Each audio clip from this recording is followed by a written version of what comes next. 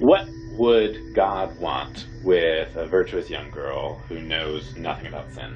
I mean, if you don't know sin intimately, how can you possibly know redemption? If you haven't done anything, how can you go and ask God for forgiveness? You've got to transform from victim to aggressor.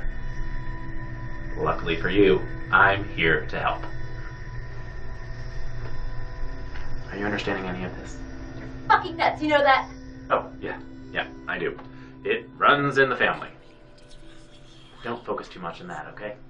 It's not going to make this any easier for you. Instead, how about you think about this? I'm giving you a once-in-a-lifetime opportunity. You see, I've devised this moral cleansing. It's sort of like a diet. You're a girl, that's a reference you can understand, right? You're going to fill yourself up on sin and then purge yourself completely of any goodness, whatever that means, that's been holding you back.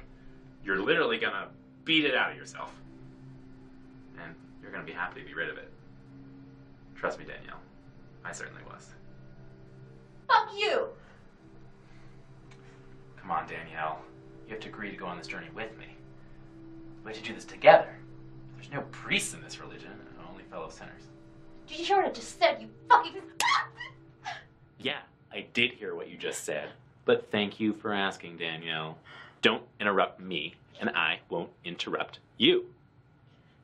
We're partners in this, so how about a little mutual respect, okay? Good.